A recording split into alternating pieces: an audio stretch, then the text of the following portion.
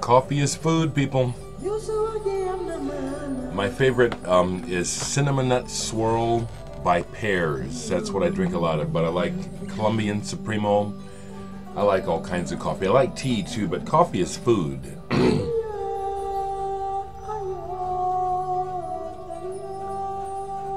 My body says coffee is food.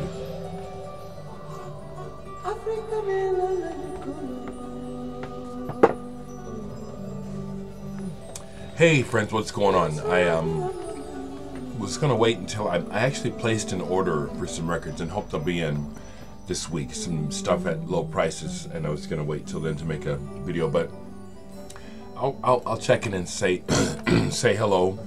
A quick business order. Someone had contacted me, letting me know that the PayPal buy button for Europe was mistakenly set at $22. I fixed it, it's at $15. Excuse me, for Sonospheres 2. Sonospheres 2 is still on sale for 15 bucks. Dereck 2 is just about gone. I have 2 copies left. This is going. I got two left. Two left. What am I listening to, and what do I want to share this morning? Just want to just say hello, and I took a minute to try to catch up with a couple of people in the vinyl community yesterday, video-wise. I don't want to get too out of touch, but I'm playing Vieux Diop, Viager.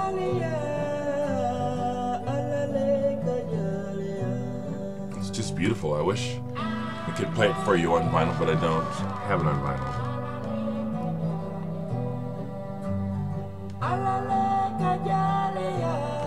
It's just beautiful.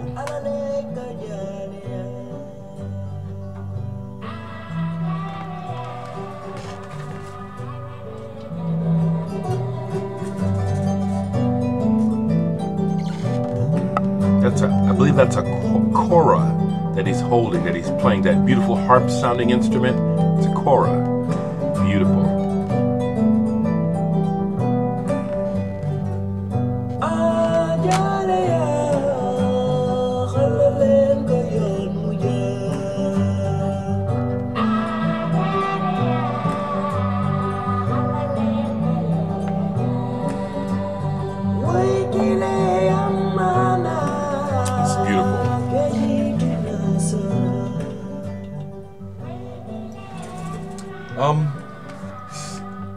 Since I've been working quite a bit, I again haven't been playing much, but I've been in the studio with Coyote Bones. Dave Matesiak out of Atlanta, Georgia is a good friend of mine. Roommates with Bradford Cox of Deer Hunter. What a strange bunch of people. But David is recording his new Coyote Bones album, partially here in Omaha, partially in Detroit. And I was been in the sessions, and I'm excited. The second Coyote Bones album was Niobrara. To me, was a bit of a honest letdown. It was pretty personal, and so it was nothing compared to this one. This is an album that you, if you say you like Saddle Creek Records or that Omaha sound and you haven't heard this, you're missing out. This is one of the best records to come out of Omaha in the last 10 years. And it's got everyone from the people from Bright Eyes, Tilly and the Wall, The Faint, me, Now It's Overhead, you name it. We're all on the record. Making good songs, making good music, not just making appearances, but we made a good record.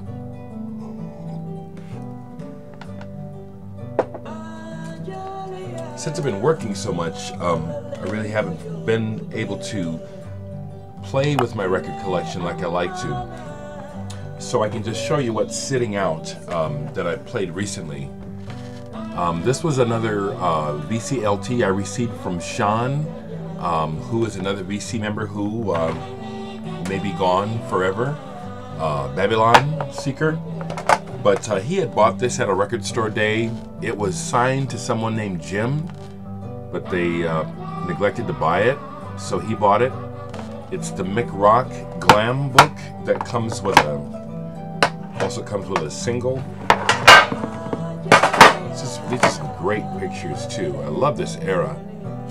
I also love how they include Peter Gabriel from the era when he had his head shaved. I definitely saw Peter Gabriel in the same light, but this comes with its Virginia plain on a clear vinyl, 180 gram clear vinyl. Nice.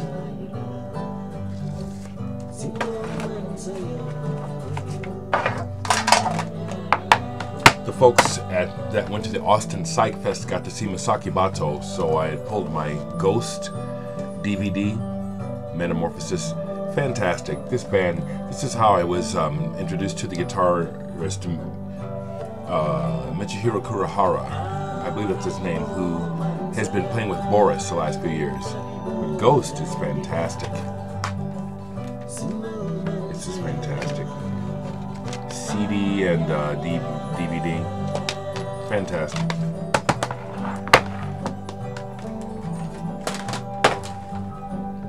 I did play a little bit of vinyl last night. The Indian Beast. I don't know anything about this. This goes back to the 80s, 85. Somewhere in between Cassandra Complex and the Alien Sex Fiend. A little bit of Coil too. Because of the drum machine sound, it's a little dated. But this wasn't bad. Kind of harsh, kind of bleak. The Indian Feast. It was enjoyable last night. I pulled this, but I haven't played it yet. Joy of Life. Related to Death in June.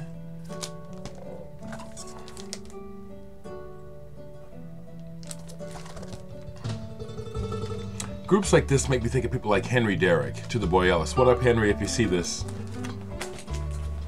Let us know about your new record, man. I'd like to know when that's out. Played this last night. 3R4. B. Seal Gilbert and G. Lewis. Frickin' fantastic. On 4AD. Something about the way these guys manipulate sound and work with they're brilliant. Gilbert and Lewis from On Wire. Their sound work is brilliant in my mind.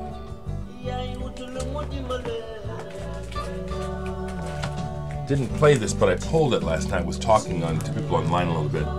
This is another B.C. Gilbert and G. Lewis with Russell Mills. Imzui. This is the sound from an art installation that they had done. And I played this last night, the Jimmy Giuffre 4, Quasar. When I listen to Jimmy Giuffre, Anders from Stockholm comes to mind, because I know he likes Jimmy Giuffre. This was very pleasant last night, really enjoyable. Nice mix of jazz and electronics, real nice. And I didn't play it, but I had Dome 2 out. Again, related to a conversation I was having online about music. Love Hysteria, Peter Murphy. I hope Peter's doing okay. He's got a drug habit. I hope he's doing okay. And this is brilliant, guys. The New Knife. I've listened to this I have listened to this. I played this again the other night. I love this. The New Knife. Love it. Love it.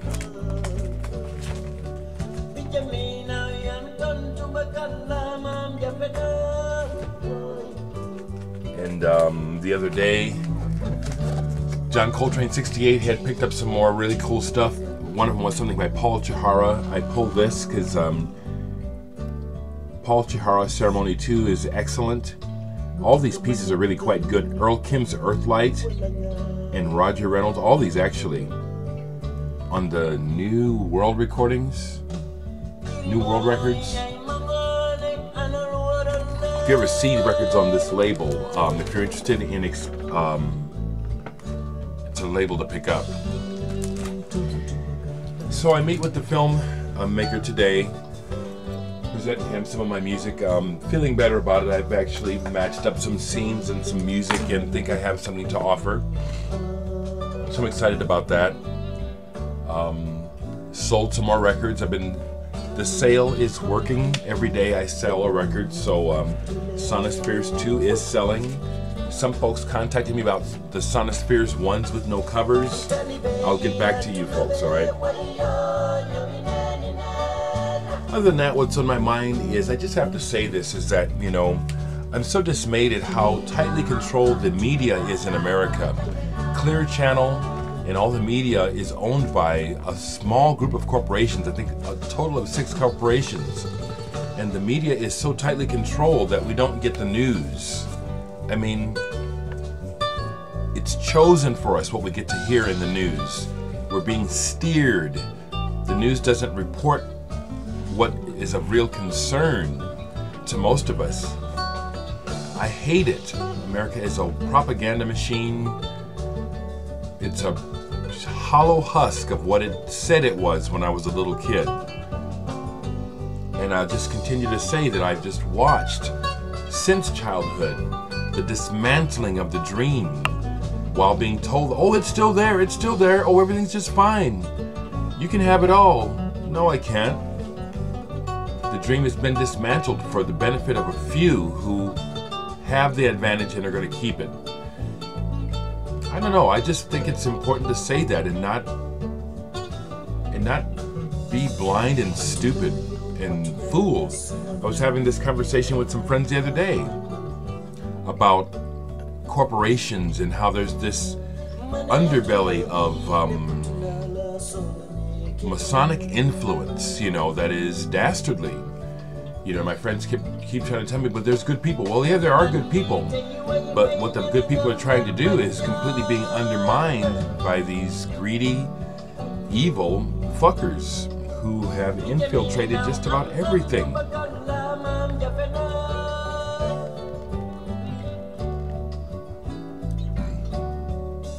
I think it needs to be talked about and uncovered.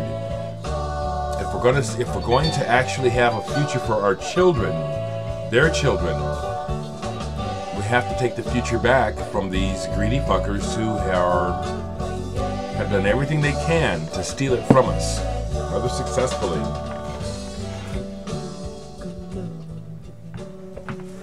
From my point of view, it needs to be talked about by every man.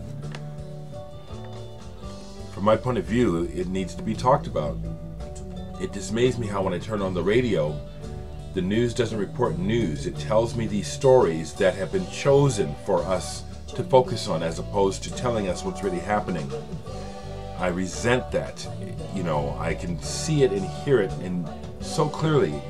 I resent how so many people are just fully asleep and have just bought the farm and are clueless to the nefarious undergoings that are continue to destroy the fabric of society worldwide. That's why I bring these things up, because it's only through the efforts of people, individuals, that we can really truly do anything for the common man. You know, when they changed that law in America that said that corporations are people, that was the death knell of the common man. It was, you know. You know, when you can say that corporations are people, it's just saying, well, the person that has the biggest hammer and the most pocket can get what he wants. And as we see every day worldwide, this is the case. There is no justice. God really doesn't matter. This nefarious influence that has undermined the good workings of our leaders is godless, and that's why it's so evil. And it's so bad that people are actually afraid to talk about it. And I'm sitting here thinking, as I talk about this, I'm nobody. I have no power, and yet I actually have to think about whether or not it's wise for me to even be expressing my opinion in the land of the free, people. Something's wrong with this picture, big time. Matter of fact, one of the few things that makes sense to me in this world is music and art.